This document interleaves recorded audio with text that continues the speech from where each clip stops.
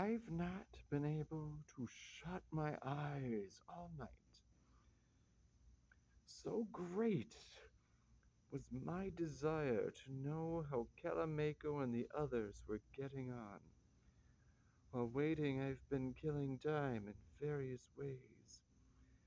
I said matins, read a life of one of the Holy Fathers, went into church and relit a lamp that had gone out, changed the veil on a Madonna that works miracles.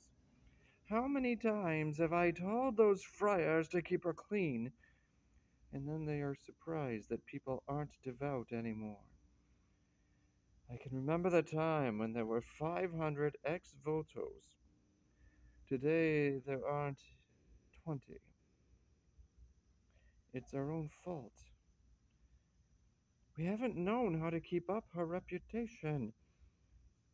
Every evening after Compline, we used to have a procession in there. We used to sing louds there every Saturday. We were always making vows.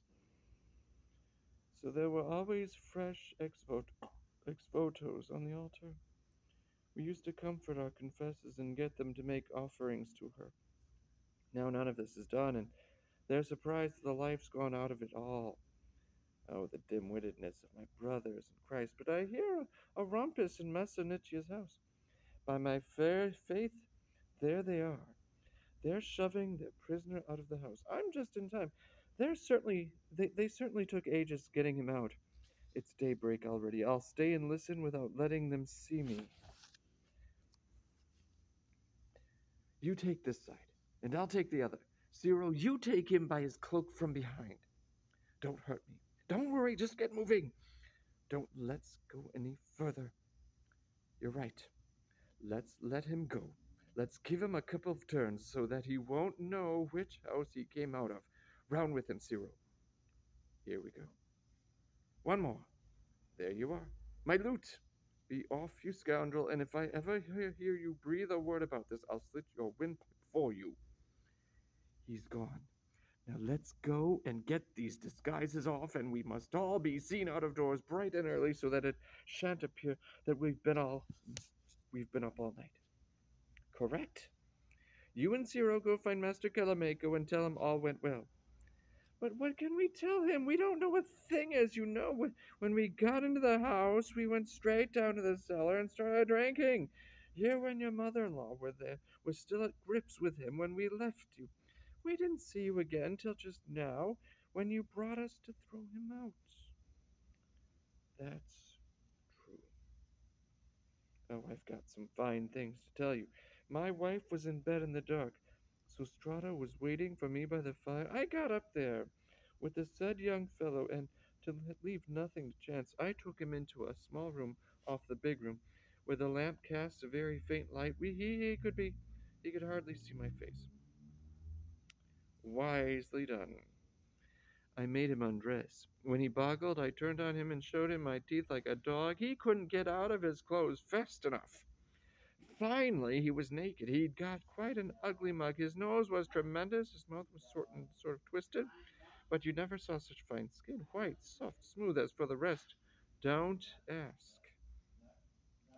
No good talking of that sort of stuff. You had to see it. You're not making fun of me? Well, since I had my hands in the dough, so to speak, I decided to go through with it and find out if the fellow was hale and hearty. For if he had the pox, where would I be then, huh? Oh, you're right. As soon as I saw he was healthy, I dragged him to the bedroom, put him into bed, and before I left, stuck in both hands to feel how things were going. I'm not a man to make a firefly for a lantern. How prudently you've managed this affair. Having made this checkup, I left the room, bolted the door, and went to join my mother-in-law by the fire, where we spent the whole night talking. What about? About how foolish Lucrezia had been, and about how much better it would have been if she'd given in without shilly-shallying. Then we talked about the baby. I felt as if I held him in my arms already. Dear little chap. Then I heard it striking 7, and fearing that day might be breaking any minute, back I went into the bedroom. Now, what would you say if I told you that I just couldn't wake the scoundrel up. I can well believe it. He'd enjoy his anointing. Finally, I got him up, called you, and we whisked him out of the house. Things have gone well. Now, what will you say if I tell you I'm sorry? About what? About that young man to have to die so soon, that this night should cost him so dear. That's his problem. Don't you have your own worries? You're right. But it will seem 1,000 years before I meet Master Calamaico and share my joys with him. He'll be out and about within the hour, but it's broad daylight now. We'll go and get these things off. What will you do?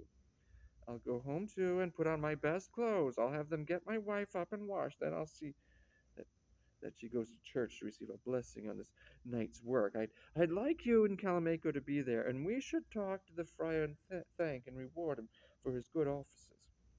An excellent notion. Let's do that. I heard what they were saying and liked it. What a stupid fellow this Messer Nietzsche is. It was the conclusion that they came to that pleased me most. And since they'll be coming to see me, I won't stay here. I'll wait for them in church, where my merchandise will have a greater value. But who's coming out of that house? It looks like Ligurio, and the man with him must be Calamaco. I don't want them to find me here for the reason I just gave. After all, if they don't come and see me, there's always time for me to go and see them.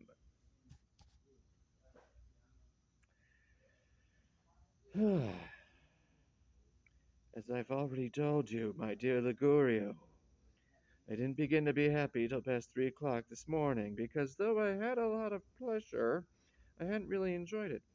But then I revealed to her who I was, and made her appreciate the love I bore her, and went on to tell her how easily, because of her husband's simple-mindedness, we should be able to live together in happiness without the slightest scandal. I finished by promising her that whenever it pleased God to translate her husband, I should take her as my wife. She thought this over, and having, among other things, tasted the difference between my performance and Nietzsche's, between, that is, the kisses of a young lover and those of an old husband, she said to me after leaving several sighs, "Since your guile, my husband's folly, the simple-mindedness of my mother, and the wickedness of my father confessor, have led me to do what I should never have done of my own free will. I must judge it to be heaven that willed it so, and I cannot find it in myself to refuse what heaven wishes me to accept. In consequence, I take you for my lord, my master, and my guide. You are my father, my defender, my love and sovereign good, and what my husband wanted, and one night I want him to have forever. So make friends with him and go to church this morning, and then come and have dinner with us. You shall come and go as you please, and we shall be able to meet at any time without arousing the least suspicion." When I heard these words, I was ravished by their sweetness. I couldn't tell her more than a fraction of what I wished to say in reply. I'm the happiest and most contented man that ever walked this earth, and if neither death nor time take my happiness from me, the saints themselves shall call me blessed.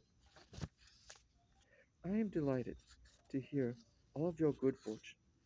Everything's worked out just as I said it would. But where do we go from here?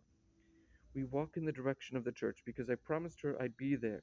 She'll be coming with her mother and Messer Niccolo. I can hear the door opening. Yes, it's the ladies, and the learned doctors bringing up the rear. Let's go into the church and wait for them there. Lucrezia, it is my belief that we should do things in a God-fearing manner, not foolishly. Why, what is there to do now? There, the answer she gives me, she's getting quite cocky. You mustn't be so surprised. She's a little bit changed. What are you getting at? I meant that it would be best for me to go on ahead and have a word with Friar Timoteo. I want to tell him to meet us at the church door, so he can confer the blessing on you. Why, this morning it's as if you'd been reborn. Then why don't you get moving? You're saucy this morning. Last night you seemed half dead. I have you to thank, haven't I? Go and find Friar Timoteo. But there's no need, he's just coming out of church. So he is.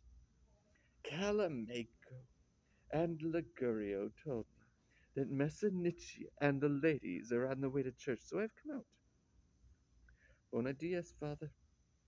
Welcome, and heaven's blessing upon you, Madonna. May God give you a fine baby boy. May God so will it. You may rely on that. He will so will it.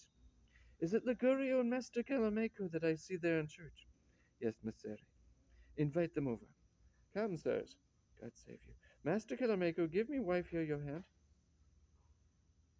Willingly. Lucrezia, when we have a staff to support our old age, we shall owe it to this man. I hold him dear. May he be a good friend of the family. Heaven bless you. I should be like him in Ligurio to come and dine with us this morning. By all means. And I should like to give them the key to the downstairs room off the loggia, so that they can come and go when they like. For they have no women at home. They must live like beasts. I accept, and I'll use whatever the occasion arises. Am I to have the money for the almsgiving? You are, Domine. I shall be sending you some today. Does no one remember poor old Cyril? He only has to ask. I'm at his service. Lucrezia, how much shall I give the friar for his blessing? Give him 10 groats. God almighty, he nearly chokes. Madonna Sostrata, you seem to have taken on a new lease of life. Who wouldn't be happy today? Let us enter the church and say the customary prayers. After the service, go dine at your leisure. As for you spectators, don't wait for us to come out again. The service is long. I shall stay in church, and I'll go off home through the side door. Farewell.